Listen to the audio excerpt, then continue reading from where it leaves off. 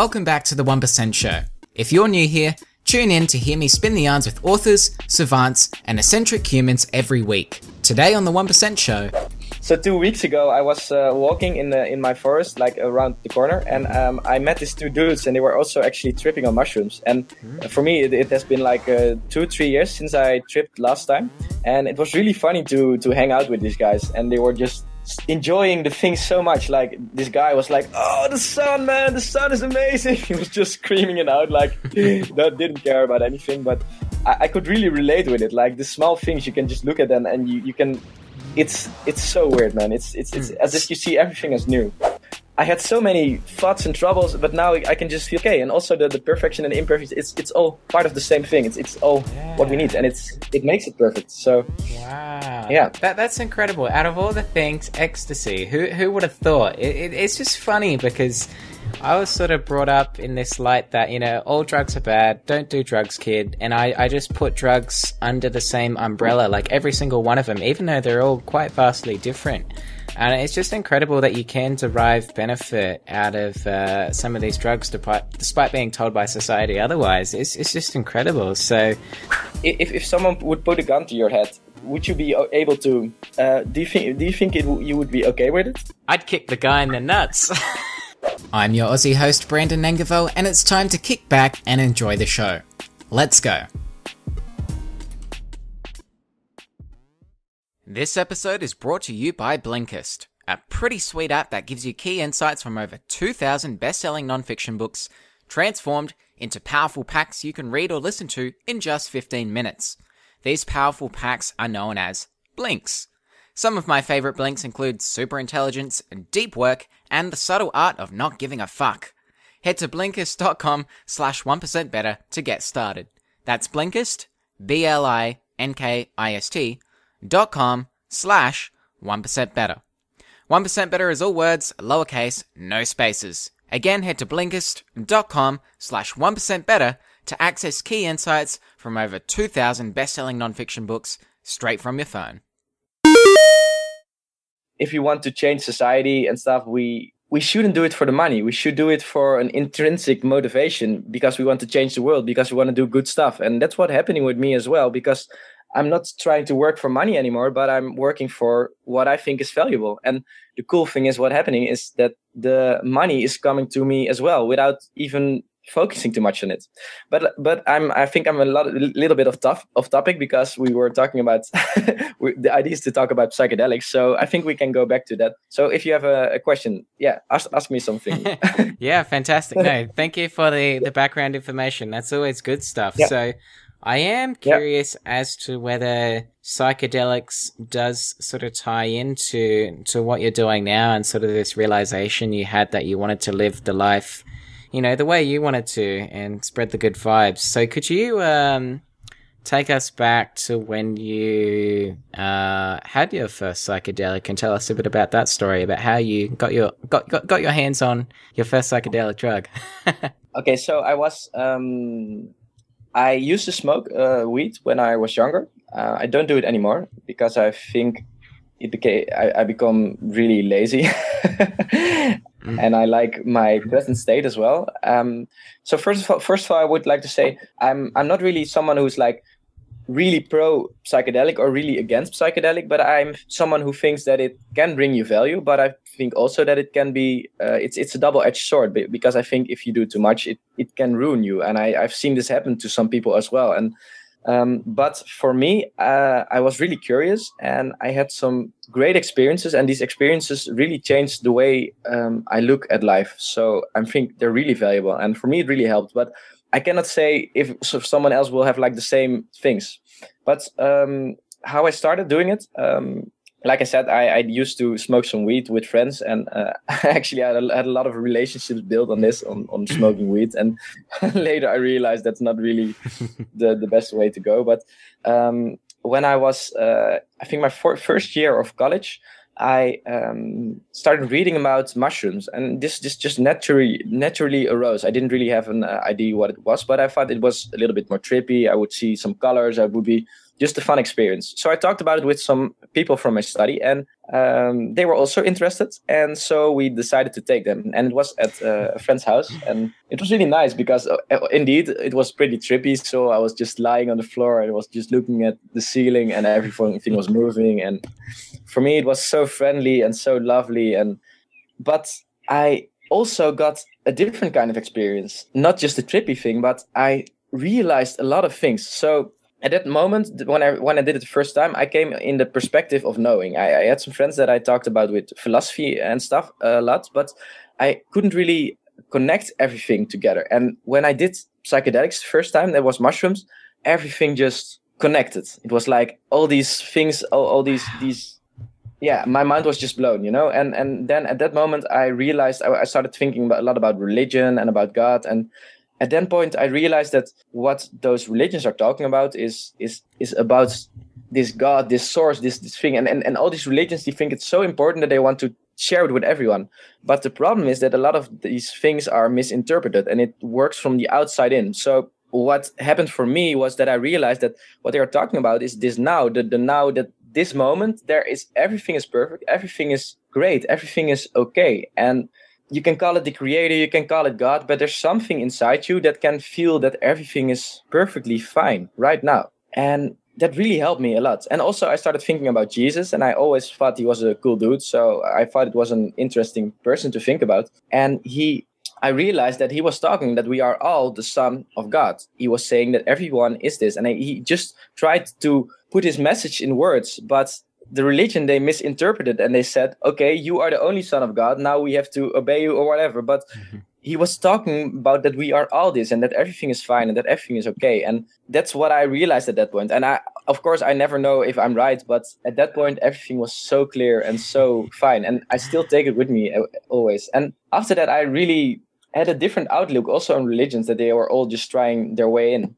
And later, like at this point, when I think about religion, I still think it goes the wrong way around. Like, for example, I think also when I will have children, I think I will just give them the permission to experiment with everything they want. Because when you say you cannot do this, you cannot drink, you cannot try mushrooms or whatever, then those people get curious and they cannot find it out for themselves. Yes. So I came to the conclusion that I didn't have to drink, that I don't have to smoke weed to feel fine, that I can be fine right now. So all I do is drink water and just chill out. But I came to this conclusion because I tried all this stuff, and then eventually I was like, oh wait, this is not the way anymore. But when you pressure someone saying you have to do this, then it doesn't work. It's forced. And I think that's a different way of thinking about these things. Mm-hmm. So yeah, a lot of things came out of that experience. And later I tried it again. I tried it again with some friends, and we went in nature because they said it would be a great experience to try mushrooms in nature. And I did this, and at this point, something similar happened, but in a total different way, because I was standing on this hill. I live in The Hague, and it's like nearby the dunes, nearby the sea. And we just found this spot. There was no one there, and just amazing. And I was standing on the hill, and I just looked outside, and my perspective just flipped around. Like the things I looked at, I became those things. I wasn't just looking at them anymore. I was the whole thing that was happening. I was not myself. And this is, for me, I think this is what nirvana is. This is the experience of feeling that everything is connected and everything is one and that everything is, again, okay and perfect and it's fine. And that's always right now. So our minds are always above this. We're always thinking and stuff. But when your mind becomes silent, you just see that everything is one. And I just told Brandon as well in the introduction, I told him that I was there with some friends, and these friends, they were like different aspects of myself. So it wasn't just my friends anymore, but it was me, but in a different way. And I could totally relate with everything and everyone. And that was so spacing. So a really good experience as well. And later on that trip, I sat down and I was thinking a bit, and I was playing with some sticks, and I was thinking like all the experiences that I can have in this body. And then there was this idea that everything that I'm experiencing, I have already experienced it. So I was sitting there and I tried to build some stuff, and I was, okay, this is creation. I can build stuff with sticks, but this is also just my experience. And then I thought, okay, what's gonna happen now if I close my eyes and if I'm gonna go to sleep? And I just lay down there and I closed my eyes. And when I opened my eyes again, my friends came to me and they said, oh, okay, guy, Merign, we're done. Let's go. Let's go to home. And at that moment, I was like, okay, I'm gonna go again back in life. And there's some part of me at that point that thought, okay, well, maybe this is the dream. I fell asleep and now I'm dreaming again, and this is going on and on. And sometimes I still think about it. Maybe I'm still lying there in nature, just sleeping, and this is all just part of the dream. It's another aspect of going on, you know. It's a really nice thing to think about. And yeah, actually, that's what I wanted to say about this experience. Wow, Merign, I'm sitting here and I'm blown away. To the listeners listening in right now, Merign, actually, we can't see each other at the moment because we've tried to boost our audio quality by turning off video, which is working now, which is great, so you can hear the conversation. But I've just been sitting here awestruck. I was almost on tippy toes, Merign. Man, dude, I'm just burning with fire and curiosity at everything you've just said. Holy crap. I don't even know where to start. So we're really enjoying listening to your story. This is incredible.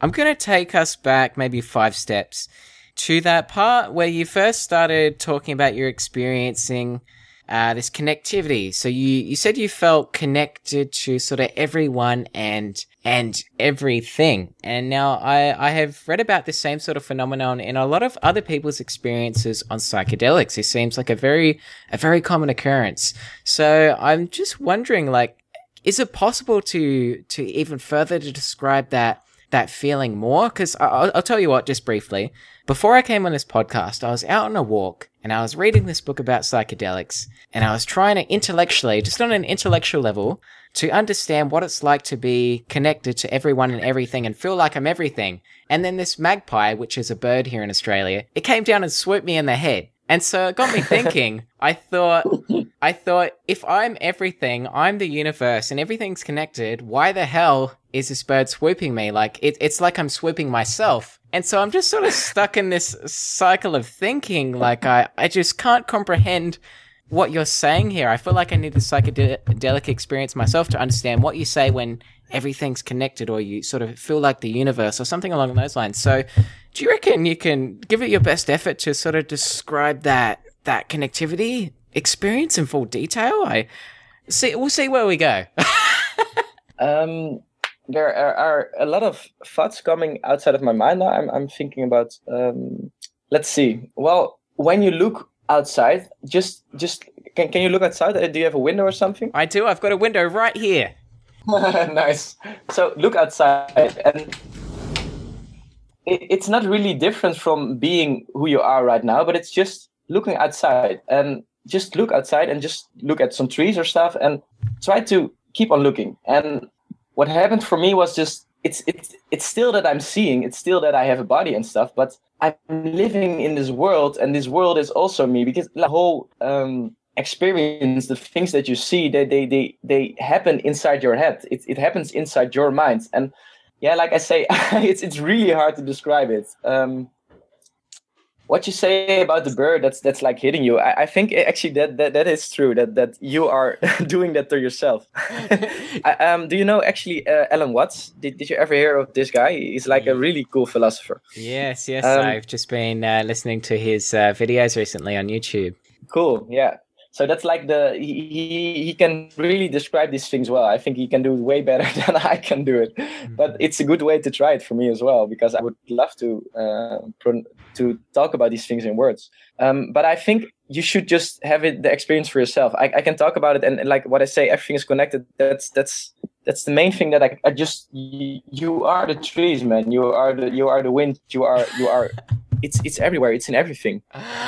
Oh man, my curiosity is on fire. See, no one can really, and it's no one's fault, but it just seems to be one of those things where you really have to experience it for yourself. Now, going off on a tangent here, I know it's sort of like explaining what depression, like full-on clinical, that real depression that some people unfortunately experience, like, but it seems to be something that can't be explained in words. You can try your best, but until you actually experience it, that's where the real understanding comes from. So I feel like I'm trying to ask you to explain something that's unexplainable, but man, it's just my curiosity, so I gotta ask.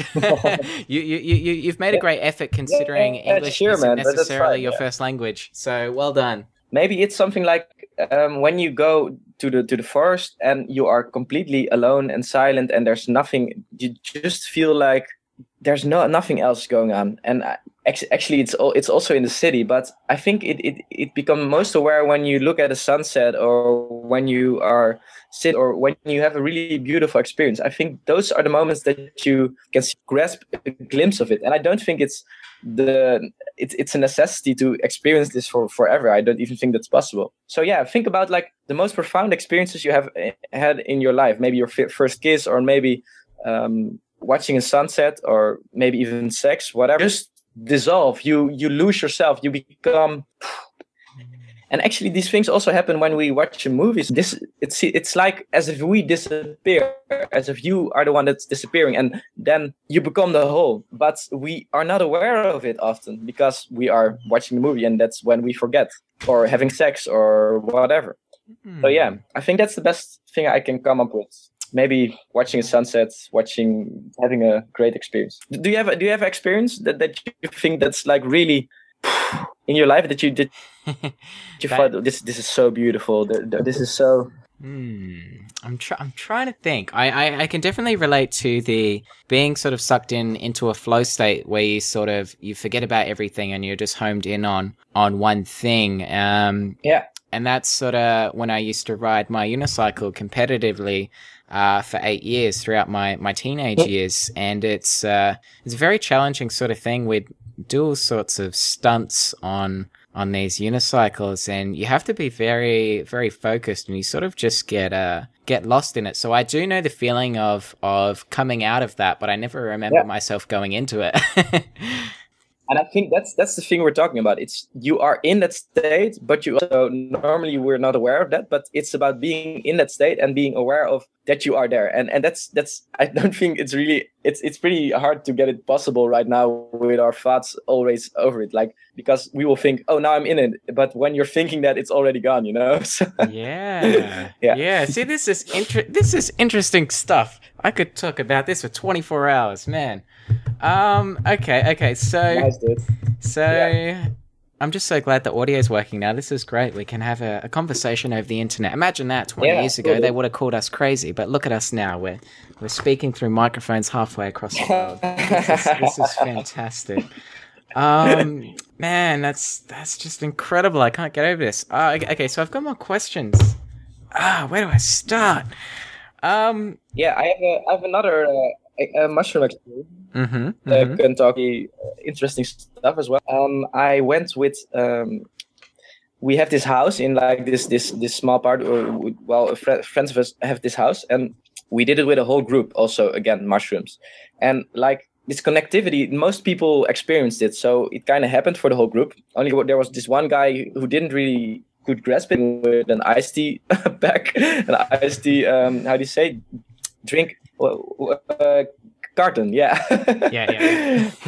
But okay, in the evening, I was my brother was also there, and I was doing it with my brother. And for us, we became like the same thing. We really understood each other without even talking, and that was really nice experience. And at that point, I didn't really feel that I should be tripping anymore because I had understood the message. But that was just a fun experience. But at that trip, I had some really interesting experiences. And one of them was walking there. And you have weird thoughts when you are on mushrooms. Like everything is really abstract and stuff. But I was walking there and I was thinking, oh man, the demons are coming. And I just saw the shade coming out over the. It was again at the sea. Over this part of the dunes, and then something in my head said, "Oh wait, the demons are my friends." And right at that moment, then when I decided this, a friend of me came around the corner and said, "Oh man, Merign, you shook me really hard. Shit, dude." And And the same thing, I was lying with my brother somewhere else, and we were the whole group, and there's this one guy, and he's really big guy, and he kind of connects the group together. And I said to my brother, this guy Maarten, he's really a great leader. He really sticks together. He really gets the group together. And at that moment, when this guy was standing above me and gave me his hand and brought us back to the group. And well, we talk about this. There's a lot of hype about the law of attraction and stuff. But I think on that trip, I had some kind of experiences that my mind and the world outside were interconnected. We were walking on the beach, and at that moment, these experiences feel so real. Like everything, it's all energy, and the way you perceive it kind of changes the way that it's happening. And I have no idea if you can control this, and I don't really want to control it anyway, because I like life as a surprise. But those experiences really made me think that about some kind of dream state. Like I told you before about when I fell asleep, and maybe I'm still asleep, and this is just a dream. There's also a lot about lucid dreaming this time, and in lucid dreams you can create life the way you want it. You can just make everything happen. And at that trip, I kind of felt a little bit like it, that everything just changes by the way that I look at it. So yeah, I think that was also a pretty nice experience. Also, another fun thing, I was looking at this electricity house. These small electricity houses, and it was just standing there on the beach, and I was looking at it and I was like, how can I know sure that this is an electricity house? At that same moment, it was like as obvious that was like some alien device that was put there, that it was an electricity house. But we all take that for granted. Like, yeah, we have like this thing, oh, this is an electricity house. But at that moment, it was like, dude, what is it? And so it's yeah. So 2 weeks. So 2 weeks ago, I was walking in my forest, like around the corner, and I met these two dudes, and they were also actually tripping on mushrooms. And for me, it has been like 2-3 years since I tripped last time, and it was really funny to hang out with these guys, and they were just enjoying the thing so much. Like this guy was like, "Oh, the sun, man! The sun is amazing!" He was just screaming it out, like that didn't care about anything, but I could really relate with it. Like the small things, you can just look at them and you can.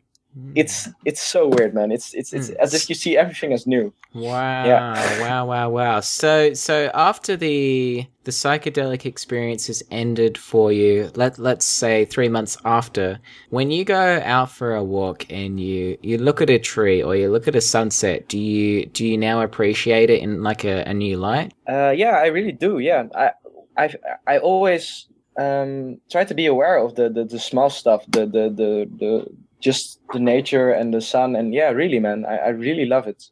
Yeah, everything is so beautiful, and I'm aware of that every day. Yeah. Wow. You also mentioned you communicated with your friend who was also tripping, and you could sort of communicate with each other without even talking. So I've heard about a few of these experiences before. So it's almost like telepathy, as if you understand each other without talking. Could you explain that a bit more? Like, did you talk after the trip and say, "Oh yeah, I was thinking the same thing," or so, what sort of went through your mind there? Well, it was with my brother, so we already knew each other really well, of course.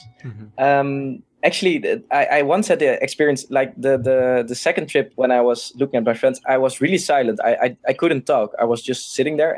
But for them, they tried to interpret me, like they had ideas of me when I was just being silent.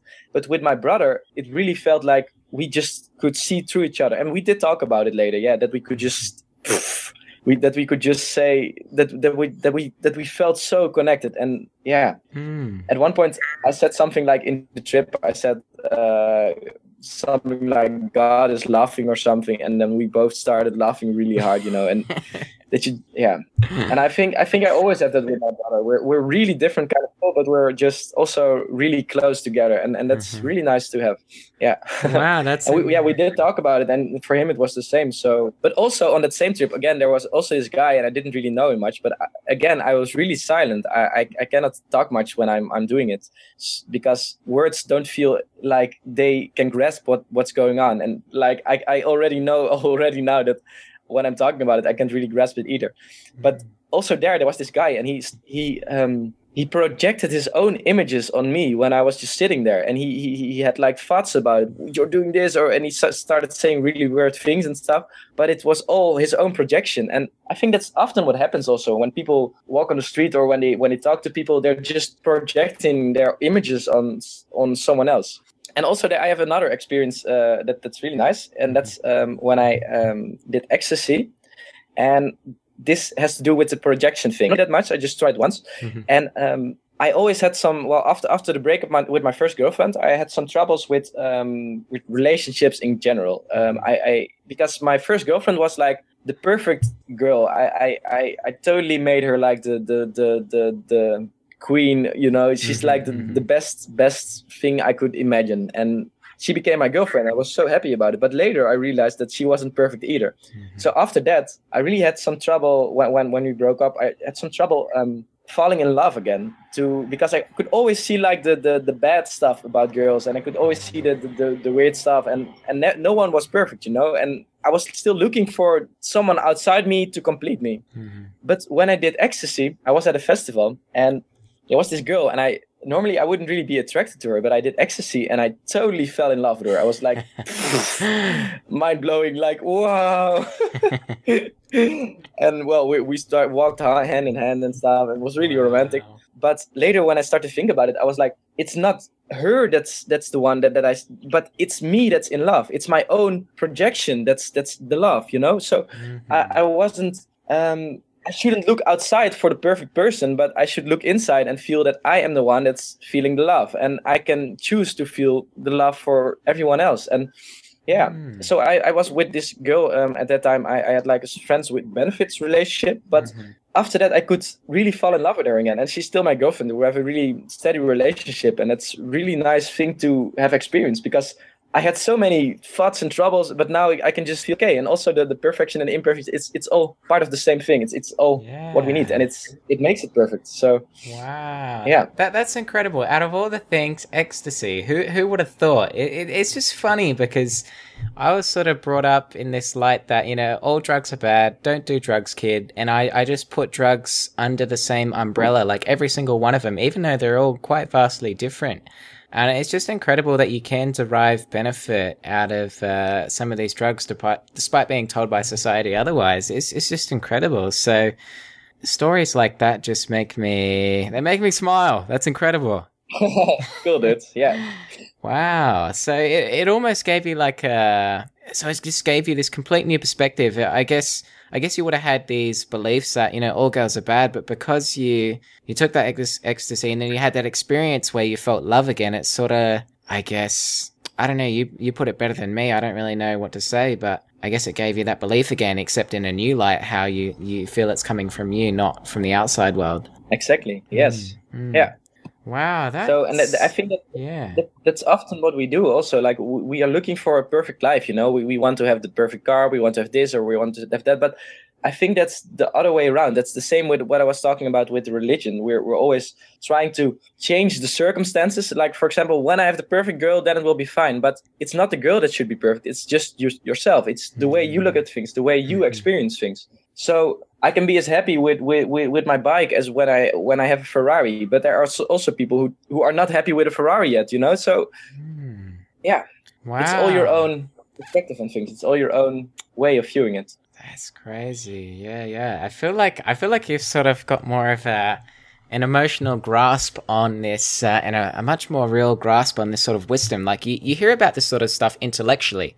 You know, you watch a video of some success guy saying, oh, you know, you won't be necessarily happy with a Ferrari, but you've sort of, I don't know, I feel like you've sort of really experienced that in a way. So that's really interesting. So going back to psychedelics, we're still sort of on the topic. You mentioned something about so is there a difference between LSD and psilocybin, especially for a beginner going into psychedelics? Like, is there a difference in what we should take first if we're interested in doing this? I think mushrooms would be the best to try first, but that's just my experience. I tried mushrooms first, so I don't know what's going to happen when I've tried LSD first. but I only did LSD once as well. Mm-hmm. It was actually weird story. It was a few days after I did the ecstasy, and it was with the same girl that I fell in love with at that moment. Mm-hmm. Mm-hmm. It was a really weird ride, man. That moment, that time of my life, I just felt. Yeah. It was the festival, and when I came there, I had this intention, like maybe I'm gonna do LSD. I would try it, and then when I tried ecstasy, and then I fell in love, and then the girl happened to have LSD, and her girl something else. So we were like, okay, she had left. I was in love, and it was perfect setting. But for me, when I did LSD, I think I got a little bit over. Too much impulses. Like the festival, it wasn't really clear. So what I had with the psilocybin was that everything felt connected, everything felt one. But when I did LSD, everything was just a total mindfuck. I couldn't really grasp anything at all anymore. Everyone was like, "What the fuck? I don't get a thing about it." Okay, and to confirm, so you were in a pretty a stimulatory environment. You were at the festival where there was lots of big noise, there were lots of people, lots of lights, all that sort of thing. Yeah. Exactly. Yeah. And I think that's also a part of life, not getting stuff. You know, we can say that we know everything, but I also have no idea about things. You know, I can never say anything for sure, and it's so weird.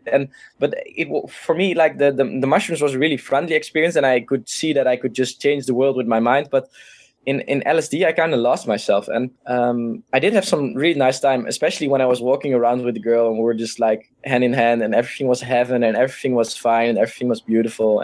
But most of the part, it was like, oh man, I don't get it, man. It's so weird. It's like was this the Burning Man festival by any chance, or was this just like a music festival?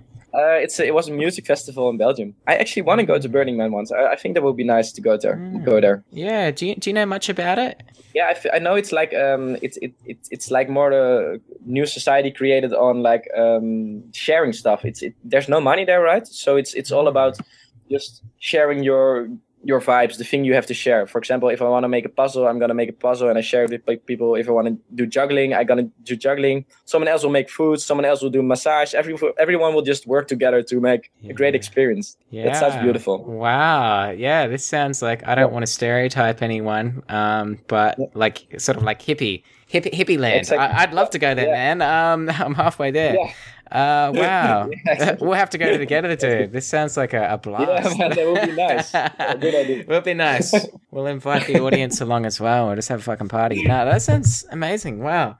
The LSD experience, I think that's the hardest thing I've been through. And that's also the last experience I had with psychedelics. At the end of the experience, I went to my tent, and the girl also, she had to go in the morning.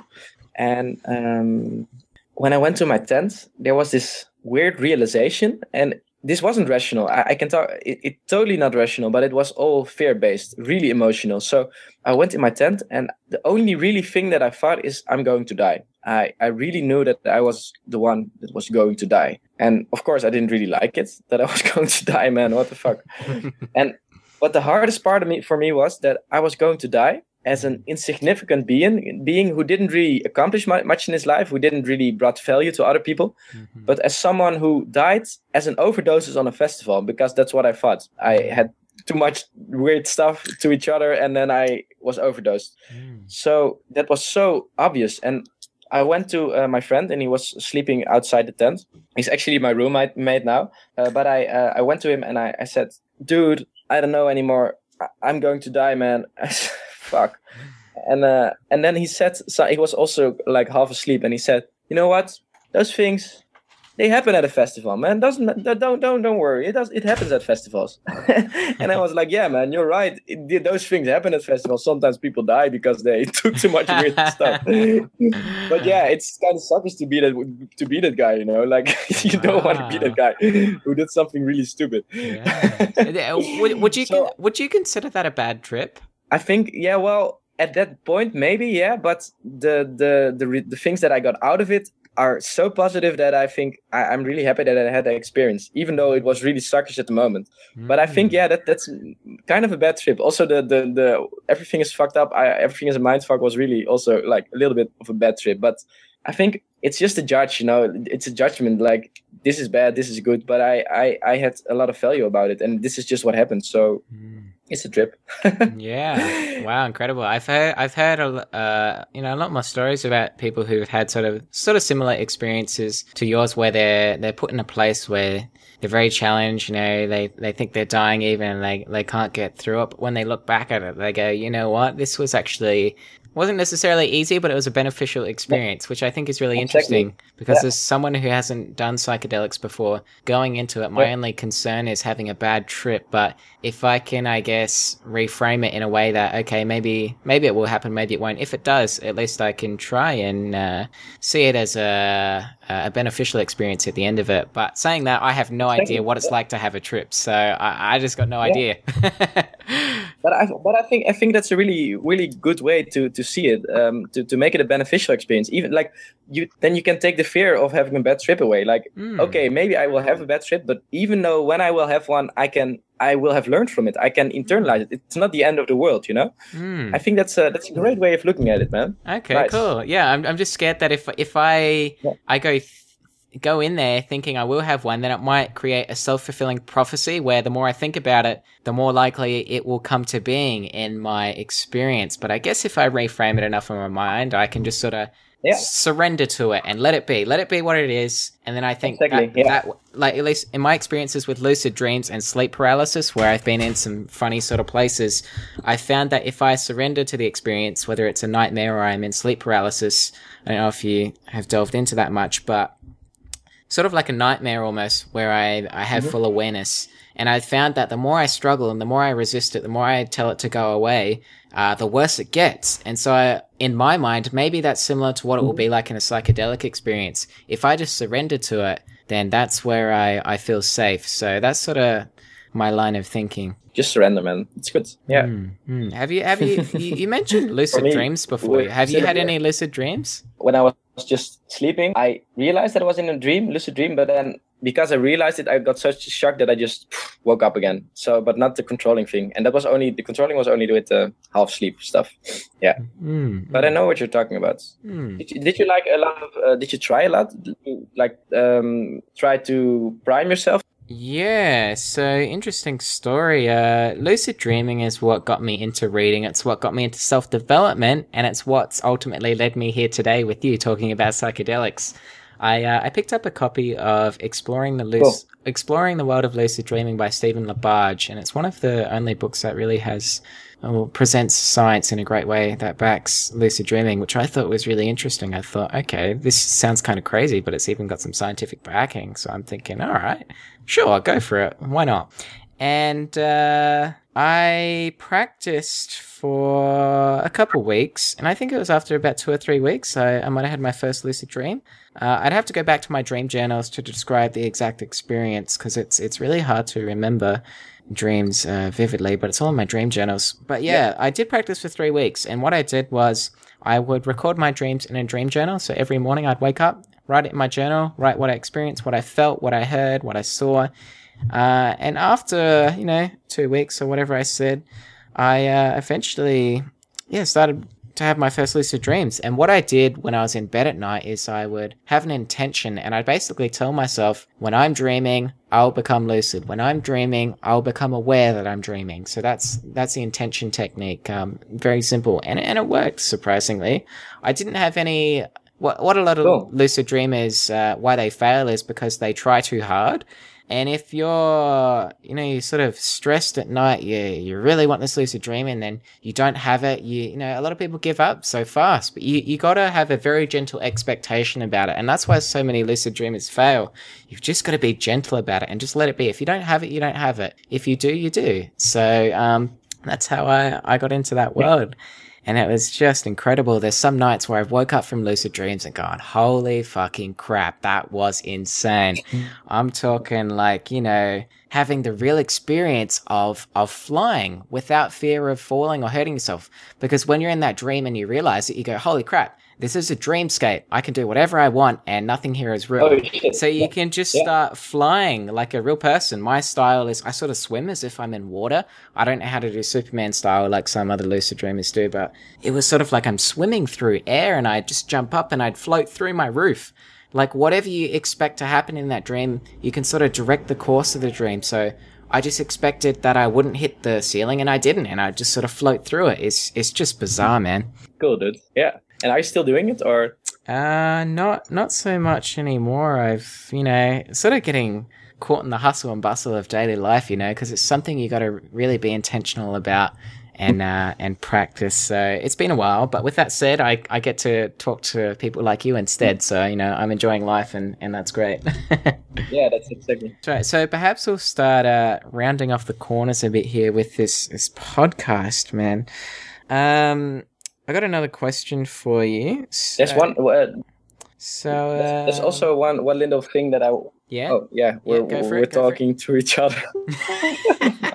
Oh yeah. Well, I was still talking LSD experience, and I didn't really got to finish my story, I think. Mm-hmm. And yeah, it was about dying, But at the moment that I died, when I woke up, everything was so new. It's as if you are reborn again. And since I realized that, okay, I'm already dead. Can you grasp that idea that you are already dead? And since I'm already dead, it doesn't matter what I do. LSD experience, I felt like, whoa, man, I can just do whatever I like to do, because there's this guy on a festival with an overdose. What else? What worse thing can happen, So. So after that, it's like, okay, man, life is amazing, and maybe I will die in a weird way, but even though at this point in life, when I will die, I will have a much better experience, because I left some things behind. I did the things that I love to do, and every day I'm living like, this is what I want to do, this is how I want to live, this is what I want to give to people. And before, I had to reflect on myself, like, I haven't been the one that I wanted to be. And later I realized, okay, now I can do this. And since I'm already dead, it doesn't matter. And it's going to happen eventually. You are going to die. So it's good to think about it, I think, sometimes. Has that sort of taken away your fear of death or anything like that? It doesn't mean that I'm not afraid anymore. But I think I'm not sure if that's even possible. Like, sometimes it's just a natural response to have fear. But it really helped me a lot. I think, well, I can go peacefully now. I like life, but if it's my time, I think I can go peacefully. It's okay. I did what I wanted to do, and I lived every day the way I wanted to live. And so I think that's even the most important experience I had with psychedelics. Although I'm not sure if I can judge about it that this is more important than that. But after that, I really felt reborn and new, and I can live how I want to do. Wow. Incredible. I can try my best to comprehend it. But wow. So for example, if someone would put a gun to your head, would you be able to? Do you think you would be okay with it? I'd kick the guy in the nuts. Yeah, of course. But like, if there are five like really big muscle guys. Well, I mean, I wouldn't want to die. No, I'd be like, I'd struggle. I'd freak out. What do you want to do before? Are there things you left undone, you didn't do, like tell some people you love them, or? I want to be talking to people like you. I don't want to go to my tombstone. I want to talk to people like you. This is great fun. Yeah, cool. Nice, dudes. Well, what I'm talking about is more like, did you tell everyone what you wanted to tell them? Did you do what you wanted to do?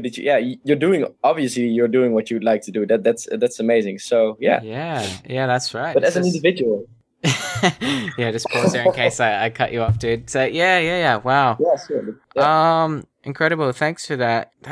I'm just blown away, man. I'm flustered. That's great. I was gonna ask you another question, and I think I guess okay, yeah, this is what it was. You mentioned earlier in the call that I think you're not in any rush or feel the need to try psychedelics on a regular basis or anything. Like, do you see yourself in the future sometime taking another psychedelic or having another experience, or do you feel like you could wait? I don't think I will, actually. I think I'm fine. I shifted my psychedelic use to meditation, and it feels okay. But I never know, maybe in the future I will be different. I change every moment. So, but at this point I kind of had a resolve, like, I'm fine. I'm totally fine. So I don't think so. Yeah, okay. That's what I hear from a lot of other people. So you don't have any sort of drive to use it recreationally, like sort of just for fun or partying like a lot of people do? No, definitely not. No. Maybe once with my girlfriend or something, but also to if she is interested and she wants to do it with me, something like that. Like I think it more like in a social way, but not really for myself. Sure. Could you describe, was there a difference when like listening to sounds or music, your sense of hearing, was that much different?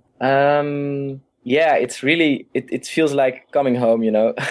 Like for example, when you're listening to the Beatles, it's like, whoa, love. It's just like, it feels so lonely. And I had this band, it's called Carbon-Based Life Forms, and oh man, I will send it to you. It's really nice. But on that music, just floating away. Wow. Yeah, music is nice.